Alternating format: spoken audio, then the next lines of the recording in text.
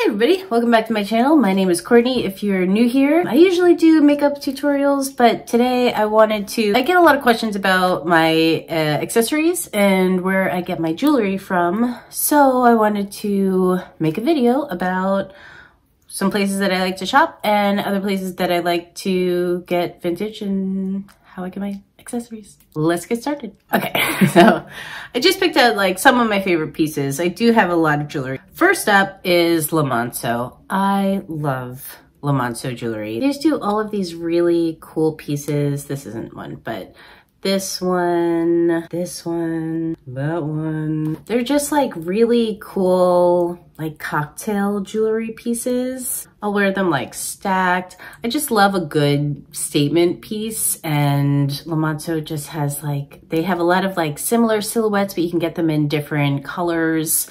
They're just great. That's Le Monceau. I will also list all of the websites that I shop at. They'll be in the description. This is another one of my favorite pieces. This is from Plutonia Blue. They are a women-owned shop, Le Monceau as well as women-owned. They are a women-owned business in Brooklyn, New York. And this is, I get so many compliments on this ring. I just love the size of it. I love the moons, the witchiness of it. It's just great. My knuckles are really big, but my fingers are smaller, so I usually will stack it. This is just a vintage band that I got from like my family, and I usually wear it like that. That way it stays in place a little bit better. I've had this ring for over like 10 years now. This is from Gareth Pugh. I'm not sure if they still make it. I'll link the website that I got it at. It's a little strange when you first get it because you're not used to like wearing something on your hand, or I wasn't, but get used to it really quick because it's so cool. I have always loved Parts of Four. They do these really like beautiful industrial looking pieces, like lots of heavy chains and things like that. So I always wanted a piece, and I found one that was somewhat in my price range, but I really wanted a piece by them. So this is from Parts of Four. This is another ring I get a lot of compliments on. I bought this in this little shop on the Lower East Side. I just love big stuff. I have big hands. This is a ring that I usually wear on my thumb because it was my dad's. So I get a lot of stuff from my family too. They have really good taste. But I love that it's like a jade ring and it's got a dragon. He gave this to me when I was like 16. He got it when he got out of the Navy. This I got from my grandmother, another vintage piece. I just find things from my family and take them.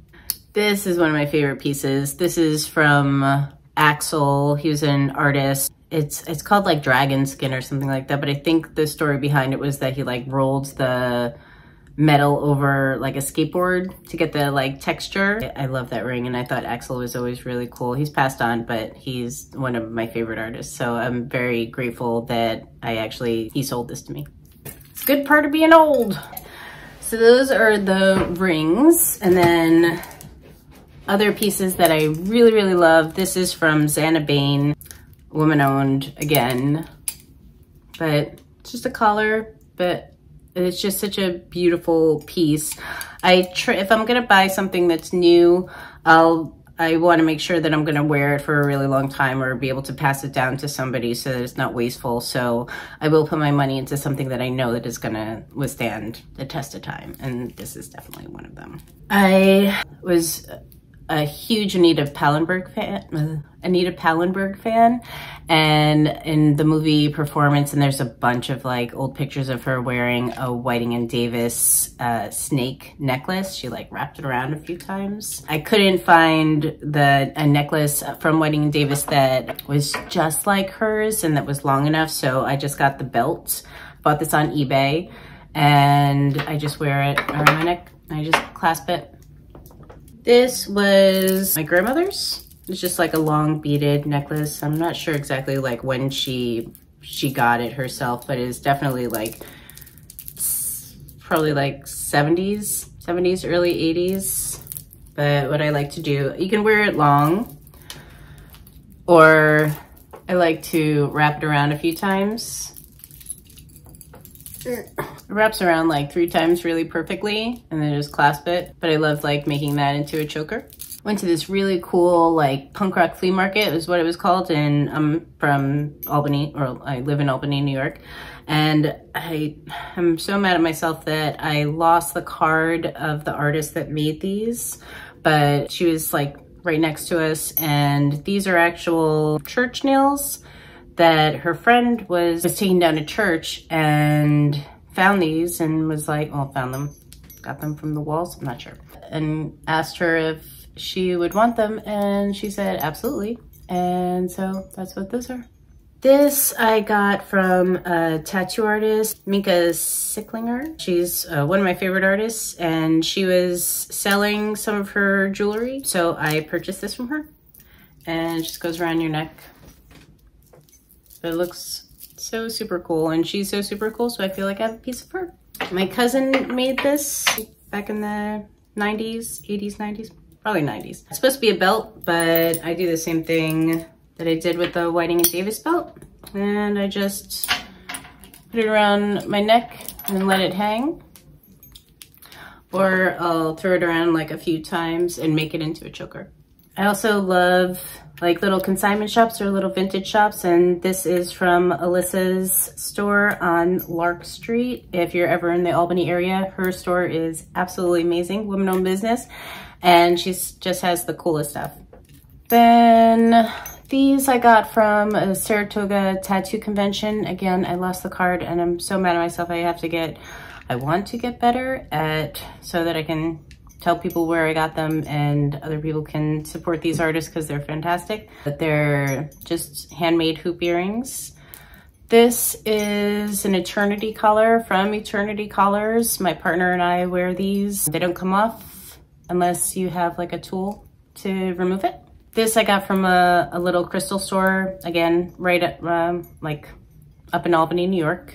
I love crystals and I love big pieces, so this was just perfect. I think it's selenite. And this was an earring. I lost the other one. This was like, my dad got me these like jade earrings when I was a kid. And I lost the other one, of course, because he gave them to me as a kid. And so I just made it into a pendant and put it on a chain. This is also an Eternity cuff. Again, you can't take it off unless you have that little tool. And this I've had this since I was probably like 15, 16 years old. Got it on Long Island. Oh, one more thing. They're my favorites. These are vintage Glen Yank. I purchased this from another one of my all-time favorite artists, Genesis Briar Peorage. I believe they were Lady J's. They were having an avant-garde yard sale in Brooklyn, and I was able to purchase these pieces. And if you wear them together, you can make a lot of noise. And they're pretty small, so you have to be able to collapse your hand. But you can also wear them individual, and these are vintage, I'm pretty sure from the 80s. So that is it. Thank you guys so much for watching. I will list all of the shops where you can purchase some of these pieces, and also some of the links to places that I like to buy vintage pieces as well. Thank you guys so much for watching. I will see you in my next video. Bye.